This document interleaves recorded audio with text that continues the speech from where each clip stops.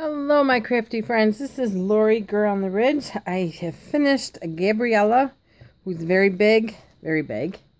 She's over 100 pages, 8.5 by 6, 3-inch spine, all coffee dyed paper.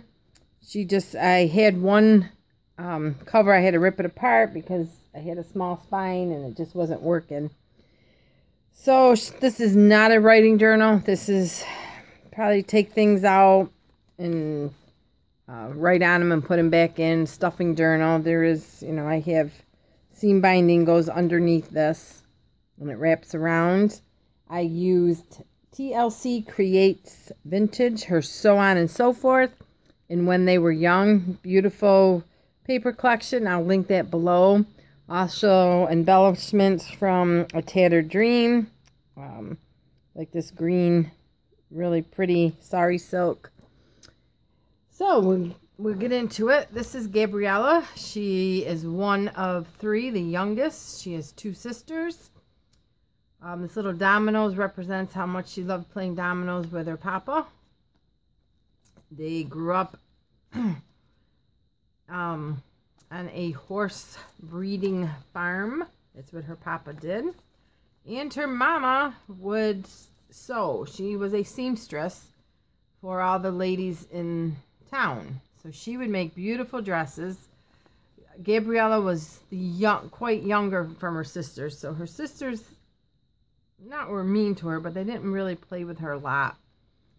So Gabriella was always straggling behind, and they would always play in their mama's sewing room.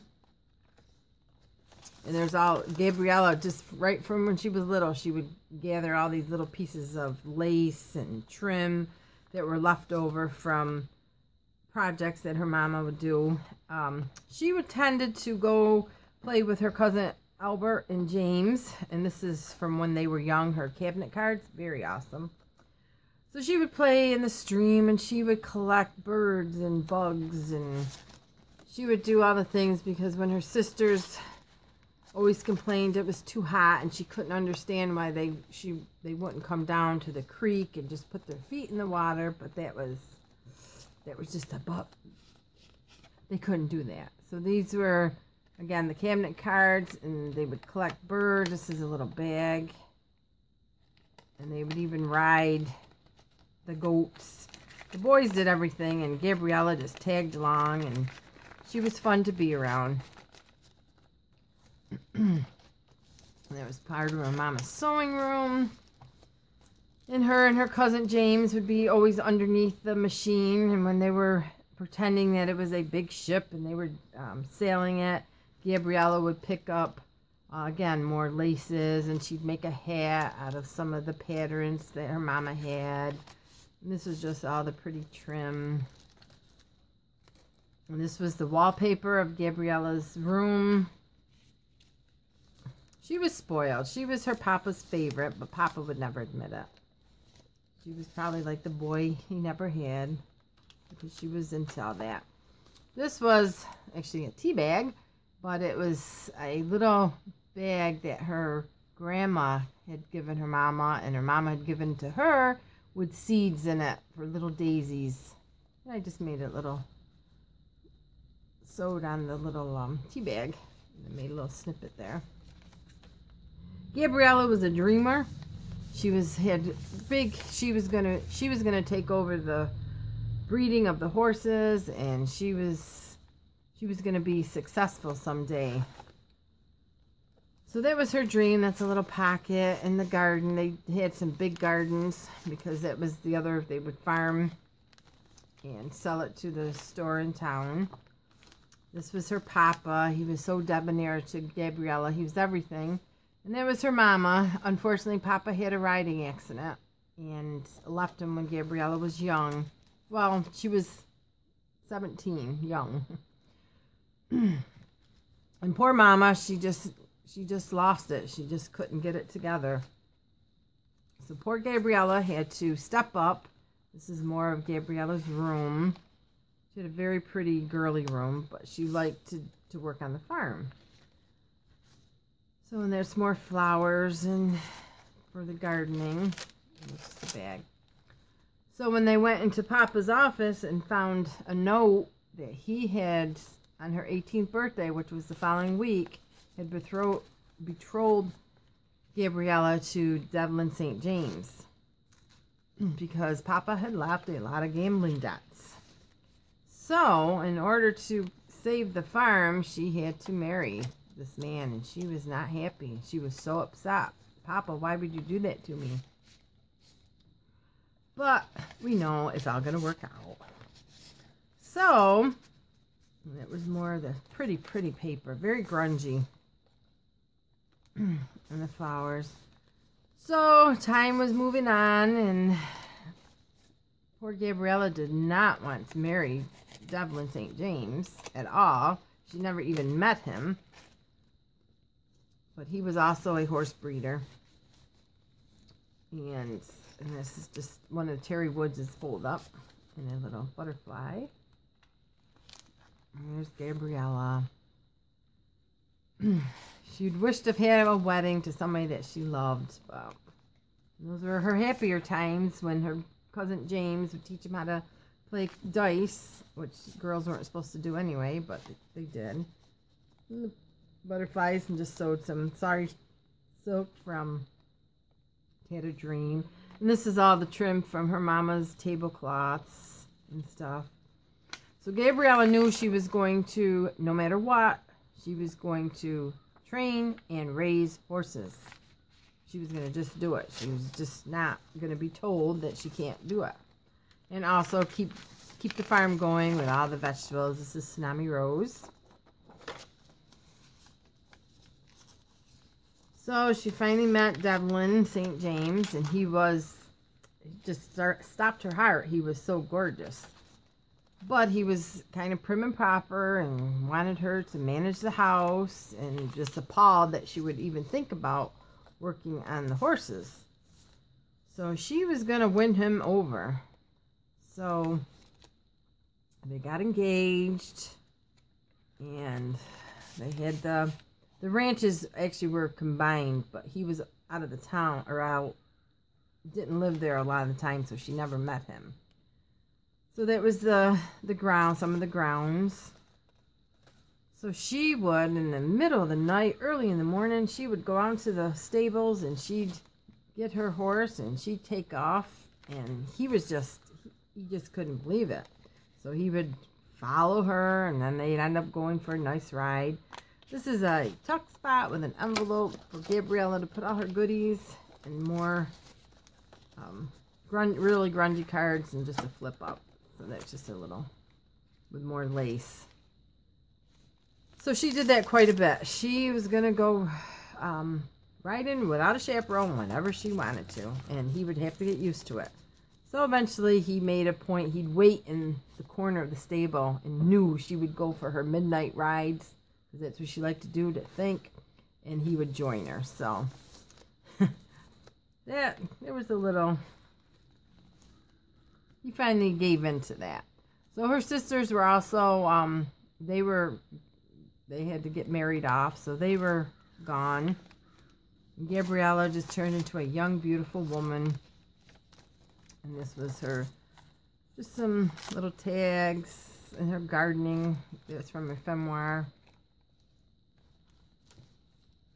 And she was a lady, but she also was going to work in the farm, and in the ranch, and they kept fighting about it. She believed she could, so she did. And this is still her sewing book. So Devlin was quite handsome, and he liked to look at the ladies. You know, he thought they were very pretty, but he was definitely falling in love with Gabriella.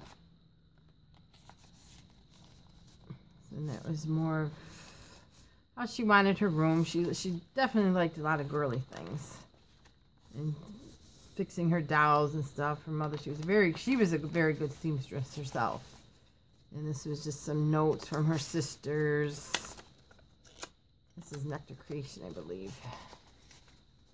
More pink, and a date's coming around. They're having their engagement announcement party. And this is more of I I want to say this was already made, not 100% sure. Tag with some grungy material I just made up. And her sisters getting ready. And now when Devlin took Gabriella to get her dress fitted for their announcement, he didn't want his wife to have anything low cut, so he wanted the neckline quite high. And poor Gabriella and the seamstress kind of argued with him that that's not the latest fashion. And these are all from Tsunami Rose. This is from the TLC Creates Vintage. Really, really pretty. That's just paper I had. And there's her. She was definitely going to ride horses when she wanted. It's more of the seamstress. So when they picked out her dress, the seamstress, they were just kept looking at each other. This poor girl's got this high neck, and she's going to be just the laughing stock of the ball. So when poor Gabriella got it home, she went right to her mother's sewing room, and she cut down the neckline and made it lower than she would even like, but she was going to prove a point. She was going to wear what everybody else was going to wear. So when she entered the ball, she had a cloak on. That's when she was a little girl. She just loved to sew. And there was just all different, just snippets that she collected from the floor and stuff. She loved to pick that stuff up. So she entered the ball. She had this cloak on. And Devlin greeted her. And then when she took the cloak off, his poor guy jaw dropped to the floor. But she put her head up high and she walked into the room. And after that, he never let her out of her sight. He danced every dance with her, and he really realized how much he loved her and that nobody else better even look at her. So they were getting along quite well. So this was just some memories that she had. This was Mr. Winchester at the Mercantile. Her and her cousins would go down there and get their penny candy. So she really loved that memory. And this is also when they were young, from the TLC Creates Vintage. This is Artie Mae's, their coffee. They used to go and get up the coffee for Mom all the time. And playing Ring Around the Rosie. She did have a wonderful childhood. And she wants to obviously have kids with Devlin and create another family. And she's going to sew. She kind of gave in. She'll still help raise the horses, but she loves her sewing. So she will take over like what her mama had done. And this is a little Tiffany envelope that I made. It's an envelope, and you turn it over and take the paper clip out. And in the envelope is a postcard. And then a little ledger so she can keep track of her sewing customers.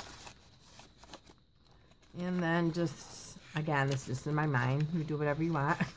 And then just paper for all her dresses and what have you. So that goes in there. And it's a little snippet that I made. Like I said, this book just got so out of hand. And it just flips up, and there's a little tuck there, but I really had to stop. And this was a piece of tablecloth that her and her mama made, and then some lace curtains. And it just kind of slips in there. And then another little notebook with some lace and some trim, and a new stamp I got with luggage. I absolutely love it. And just some tags with pattern paper. So that is my big fat journal, and it will be listed in my Etsy. And I have a couple of TN style books I'm working on, and I will be doing some more little golden books. So thanks for watching. You guys have a nice rest of the Sunday, and we'll see you soon. Bye.